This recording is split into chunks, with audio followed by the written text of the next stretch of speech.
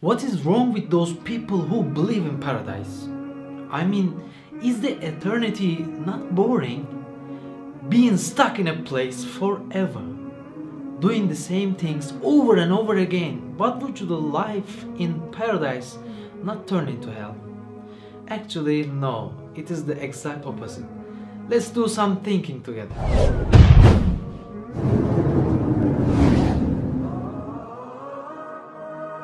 Now, when is something boring to us?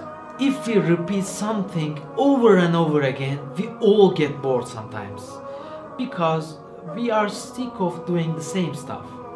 The reason for that is simple. The world we live in is temporary. So are the possibilities. Everything is limited. Let us think about the following example. Imagine that you are rich. What would you do with all your money? Let's say you would like to travel the world. Exciting, right? When you travel the world for the first time, everything you see and experience is exciting. You have fun and enjoy yourself.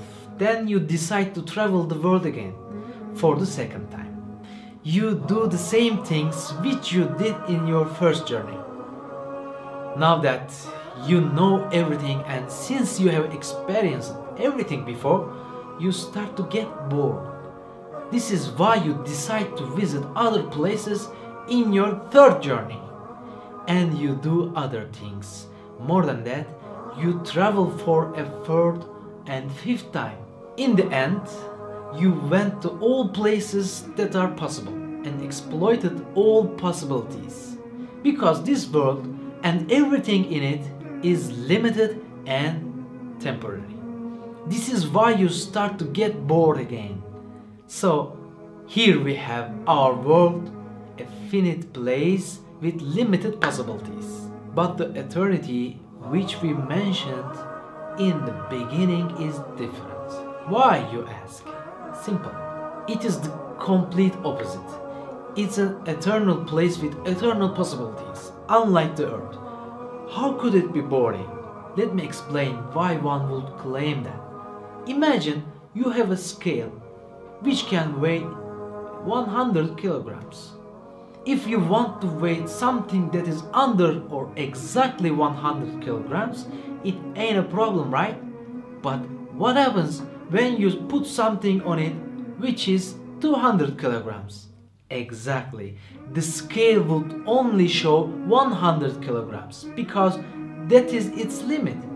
The same thing is the case with our imaginations and our thoughts. We cannot imagine eternity. We cannot imagine having eternal possibilities in paradise. We never get bored. Because our thoughts are limited, you see that our imagination is restricted. That's the reason why we think that eternity could be boring. We are not able to imagine eternity. More than that, everyone has wishes and different imaginations, right? Wishes which cannot come true in this world. Where do these wishes come from in the first place? The wish to fly. Why do we have these wishes? To breathe underwater, to teleport ourselves to different places, to break our own limits. Why do we have these wishes inside of us? Even though they speak against the scientific rules. Even though they are impossible to fulfill according to science. Where does this urge to boundlessness come from? Try to think about it. Ask yourself, why do we have such a programming in us? Let me give you an example. Some of us like to have an aquarium at home. That sounds pretty normal, right? We have different fishes and maybe even little crabs in it. What do we do with them? Yes, we look after the living beings inside the aquarium. We give them something to eat. We watch over them. We make sure that the water is clean and so on. But why do we even do it? Why do we feel the need to have an aquarium at home and watch after some fishes? Let me tell you. We take this idea from the nature. This is one creator God who takes care of his whole creation. We have this urge to take care of fishes, for example, because we prove his existence with our behavior. He created us with this programming, exactly like this. we are programmed to have wishes which are impossible to be fulfilled on the earth. So one can say that having needs and wishes are a proof of God Himself, and having wishes which cannot be fulfilled are a proof of a hereafter, a place where can we break our chains and be free, where we can do everything we ever wished and imagined. Everything has a reason, nothing in this world or in us existing without a reason and a wisdom. Look at the fantasy movies in the cinemas. There are mermaids who live in underwater. There are heroes with special powers, magicians and witches. Let me give you another beautiful example.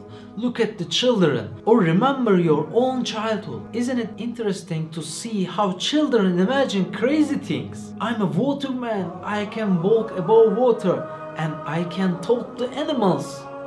Funny, huh? Even our fantasy isn't always from this world. Everyone has wishes which cannot be fulfilled in this world. Let me give you another example for the proof of the hereafter. Love. Interesting. Love is a proof of the hereafter. Why, you ask? Does your love have a limit? Did you ever say, I love so many things, my limit has been reached? No, because there is no limit to your love. Because the Almighty gave you the ability to love endlessly. You can love your phone, different songs, your clothes, people. One day you try a new frappuccino and say, yeah, I like this one. God is endless. God has no beginning nor an ending. God is the creator of the space and the time. So is your love and your wishes to live? People want to live. They cannot accept that. They want to stay young or find a way to live eternally. That is because there is a place where it is possible to do so. It is the hereafter. It is the paradise.